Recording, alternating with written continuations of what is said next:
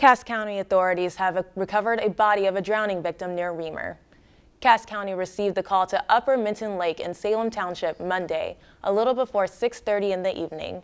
First responders arrived and were able to recover the body of a 76-year-old man from the lake. Deputies learned the party had been swimming when he went underwater for an extended period of time. An autopsy is scheduled with the Ramsey County Medical Examiner's Office. The identity of the victim is being withheld pending notification of family members.